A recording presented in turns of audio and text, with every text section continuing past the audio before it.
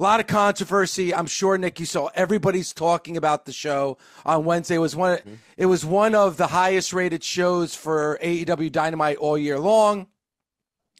But I want to go back to not the show on Wednesday, but last Wednesday. You know, we're gearing up towards WrestleMania. WrestleMania is a celebration of pro wrestling. And there's been a lot of tribalism, I'm sure you know, especially when it comes to AEW and the WWE. A lot of finger pointing, a lot of name calling, a lot of battles on social media. Adam Copeland, formerly Edge in the WWE, took it upon himself to start off last Wednesday's show to kind of just, in his own words, put a stop to all the bullshit. He was like, we got to stop with the tribalism. This is a big week for pro wrestling. Let's enjoy it. Let's celebrate pro wrestling. He mentioned his time in the WWE. Some fans in the arena booed. He's like, no, don't boo. Like, this is all the same game, guys. Like, why can't we all be fans of everything pro wrestling? And I was like, this is awesome. And I said it on the show last Thursday morning with Bully, Tommy, and Mark out in Philadelphia. I was like, man, now that is opening up a new chapter in the history of AEW where it's like, all right, enough of the bullshit, enough of the tribalism. Let's just enjoy it. Like, instead of like pointing out the things you hate, let's point out the things that you love. And let's be fans again. And let's stop with the bullshit. And I was like, man, this is awesome.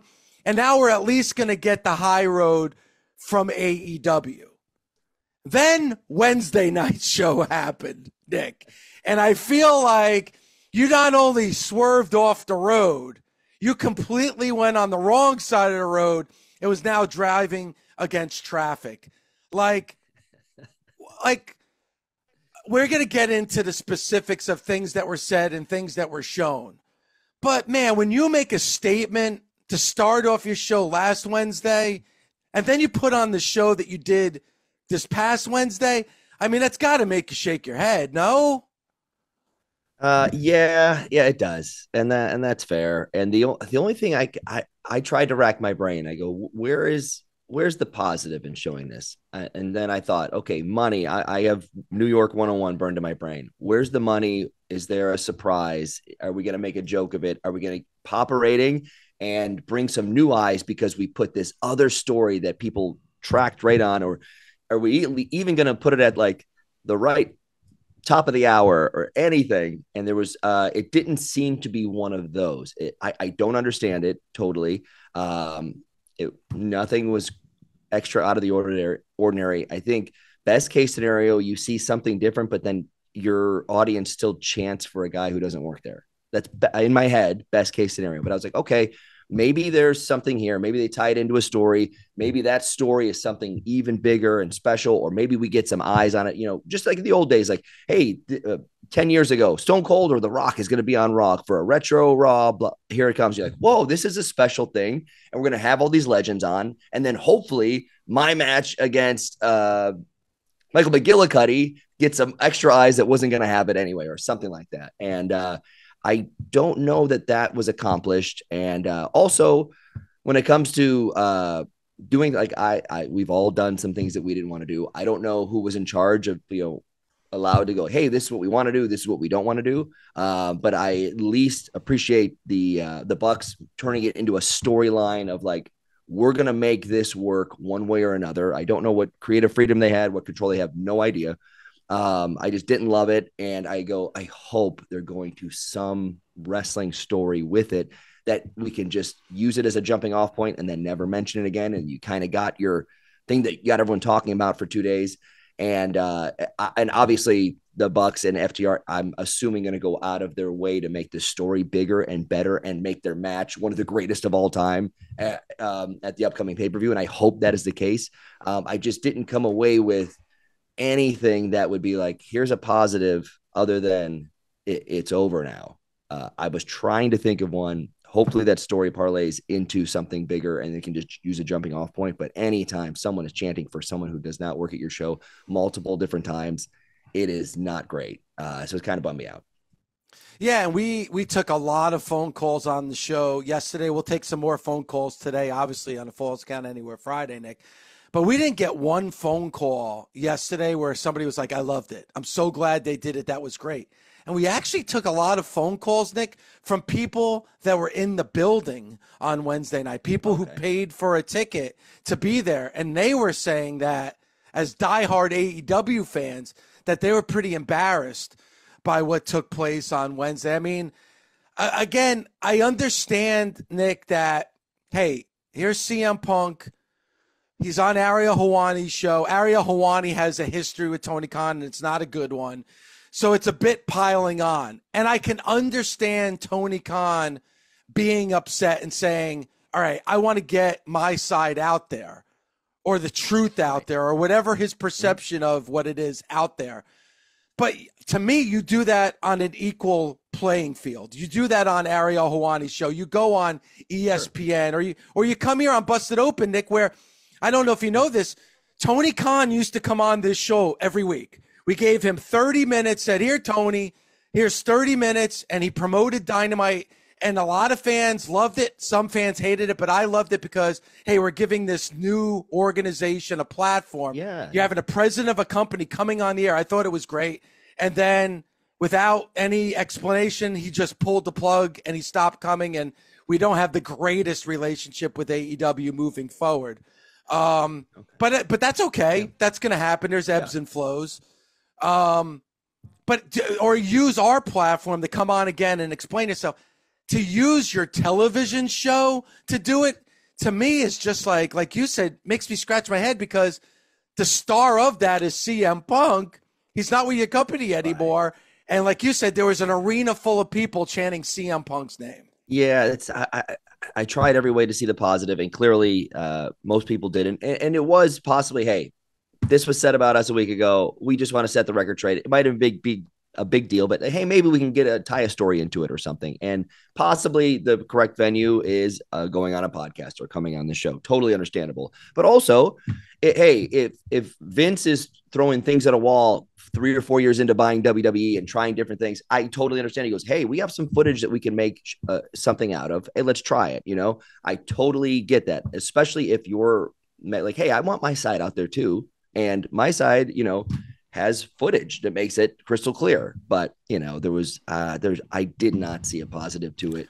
Hopefully the Bucks and FTR take a storyline with it, and then that's it. And you don't talk about it anymore, and you don't get CM Punk chants during their segments, I hope. Nick, when you first heard that they were going to play the footage, did you think it was going to be a swerve, or did you actually think they were going to play the footage of Jungle Boy and CM Punk?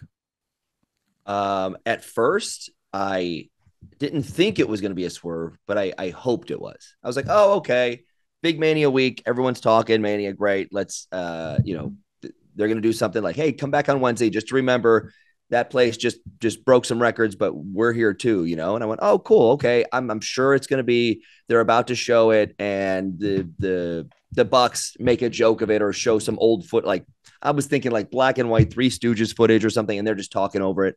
I didn't know. I definitely thought it would be somewhat of a bait and switch or make a joke of it. And I thought that would be a good way to go, actually. If you're going to like grab onto that Saturday of WrestleMania week and get everybody talking about it, which they did.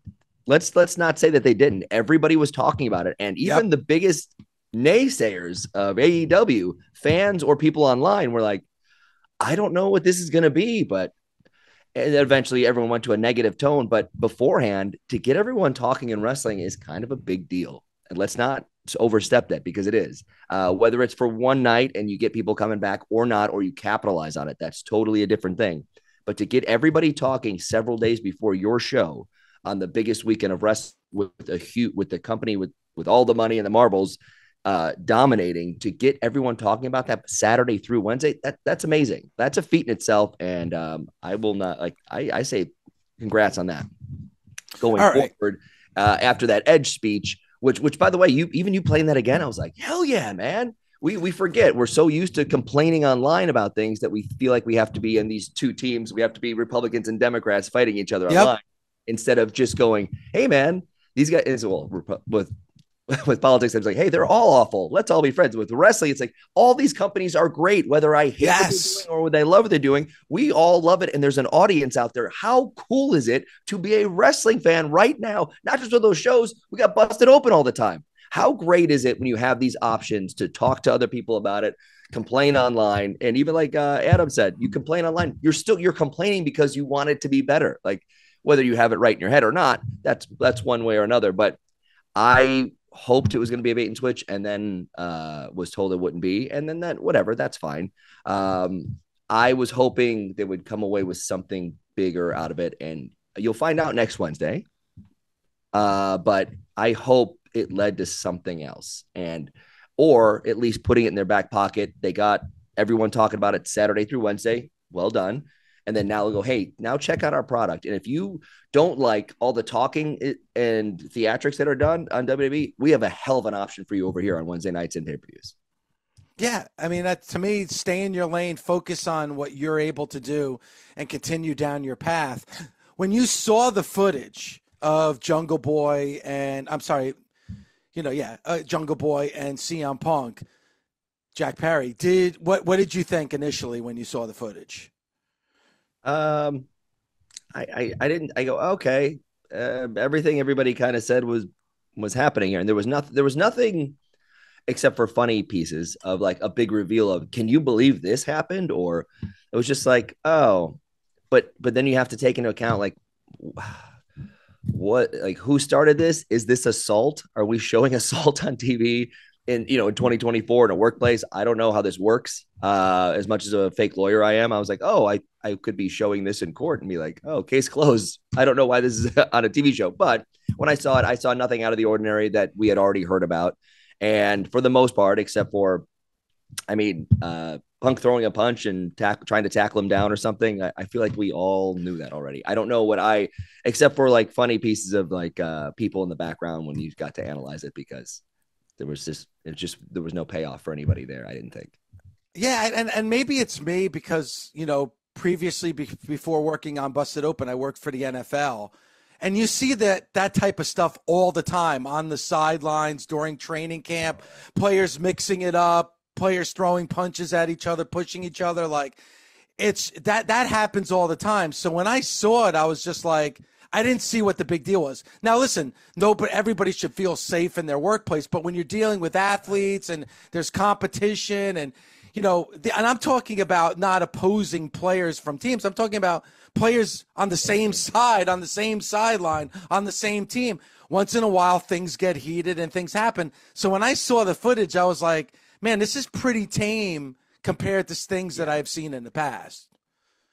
Yeah, and that's the other thing. Like there was nothing, like, I don't want anybody to be in genuine danger or injured, but it was like, I've seen stuff that we didn't release tape on in my 19 years, 10 times worse than that. And then afterwards you either get over it or somebody, or you make something happen or someone's a problem. But I was just confused a little bit by some of the fans, to where some people were just like, oh yeah, like you said, like this happens. But you have to, a lot of people forget in 2024, even though I'm a pro wrestler, I work at a workplace in 2024. Mm-hmm. So you can't just go, oh, that happens. You can, if everybody agrees, like, hey, that happens because we're all fighting for this spot. I totally understand. But say you're two people on a movie set and you have a fight like that, one of them is going to sue the other for assault and win, especially if there's video footage. So I think a lot of fans go, hey, it's pro wrestling. They think we're in like the Raw versus SmackDown video game, towards like, oh, if you're backstage, you might just get hit by a car and get jumped by a guy. And that's part of it. Like, no, that's a part we put on TV for a TV show that we're making. That is not the job part. That's it's 2024, publicly traded company, and or at least under another company's umbrella, to where you go, this is a real life. This is not like, everything is not the backstage of Raw versus SmackDown where you might get hit by a trash can over your head and you're like, oh, that's part of it. No, it's not. You're at a workplace and you have to feel safe. And if you don't, you might have to go elsewhere.